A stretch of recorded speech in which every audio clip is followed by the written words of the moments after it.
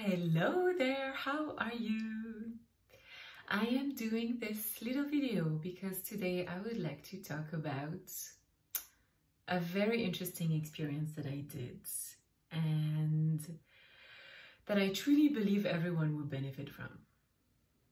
So I did a 30 days information detox. So that means no social media, no TV, no newspaper, no books, no documentaries, like no information. Did I succeed? Very honestly, no. I did not succeed to have no information for 30 days because I love information. But did I do a drastic effort to completely change my intake of information? Yes. Before diving into what happened during those 30 days, I want to share with you why I wanted to do that. So I wanted to reconnect with my creativity. I felt that something wanted to come through. I really felt that pull to go inside because something wanted to come through me. And something came through, so I'm going to talk about that too. And then the second thing was I wanted to stop taking other people's emotions in. Because, you know, you turn off your phone and then you have the emotion of Susie and Susanna in yourself and they don't even know about it and they don't even care. So it's just like hurting yourself. So these are like really the two main reasons why I wanted to try that. I have already done 1 week without social media, 2 weeks without social media this year, and I loved it.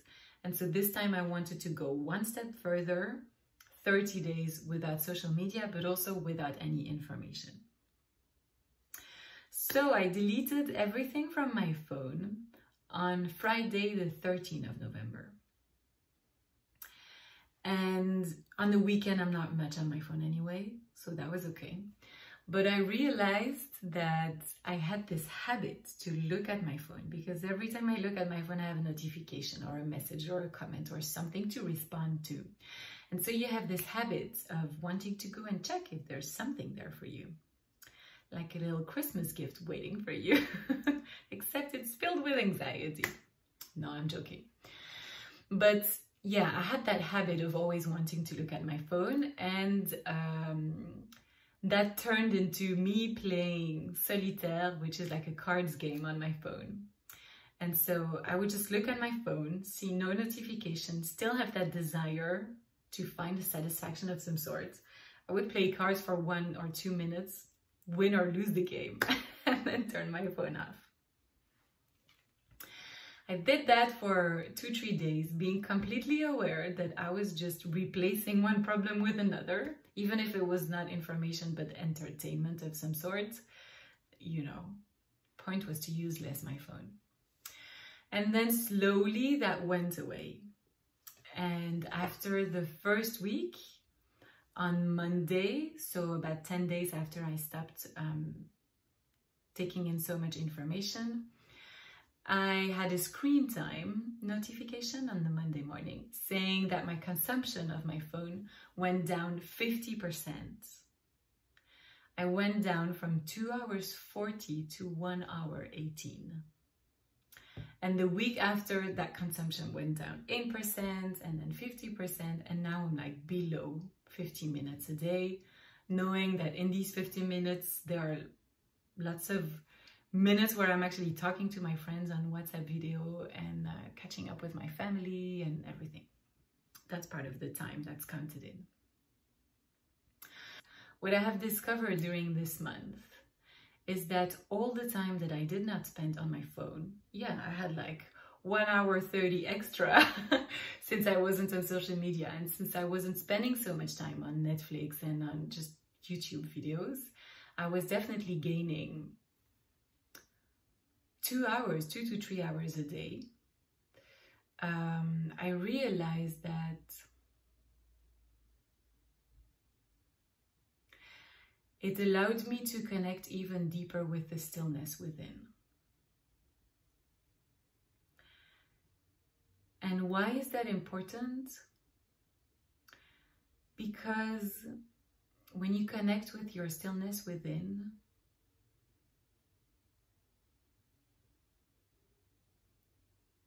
this kind of stillness,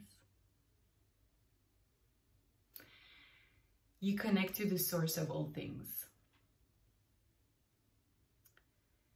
And I really found a sort of warm, comforting peace in these moments that is so much more beneficial than learning stuff or talking to people or wasting time scrolling on social media. And I needed that stillness, I needed that peace. And it also helped me realize that I had some unprocessed emotions. Sometimes I would, have relationship issues, like we all do. And I thought I would have dealt with it. And then I would sit in my meditation, sit in my silence, whether it's just lying on the couch or actually on my meditation cushion. And suddenly in that stillness, all these emotions would come up. When you sit in that stillness, you access the source of all things. So you access new kind of information that suddenly you are receptive to. And before you weren't receptive because you were busy. I also had amazing ideas in these moments of stillness. I suddenly had the idea of, I'm going to write a new book. And when I said at the beginning of this video that I felt something wanted to come through me, but I didn't know what it was, I had no idea it would be a book. Yes, I already wrote a book and I love writing and I journal every day, but I didn't know I would be writing another book. And I really checked in with myself. How does that feel? Is it my ego? Is it really my soul? Am I excited? Does this come from a place of neediness or longing? And I felt so much excitement around writing this book and spending time being creative behind my laptop that I just started writing, but very intuitively, without agenda, without structure, just writing things. And suddenly it started taking a lot of my time. I knew what I wanted to talk about. I will talk about that book later on. It's a beautiful topic that's very dear to my heart and that I believe we are all shifting into and we all need today. But it's really helped me connect with that idea that wanted to come through. When you create space in your life, when you create silence, when you take things away, you allow other things to come through. And I have allowed that. And the way I feel now compared to a month ago is very different. Because I feel much more in my power, in my sovereignty, in control of what I'm consuming, because you become what you consume, whether it's food or information. And I feel much more at peace. It's cheesy, but it's really what it is. So, I think this video is long enough, but you got the main message. 30 days information detox is going to be difficult the first 3 days because you're going to be detoxifying your body from the dopamine shot that your phone gives you every time you have a message. But you're going to create space in your life for something much better.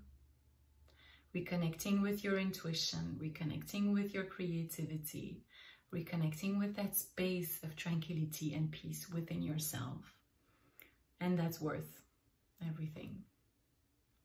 So let me know if you have any other question, if you want any support for that, and I'll see you in another video. Bye!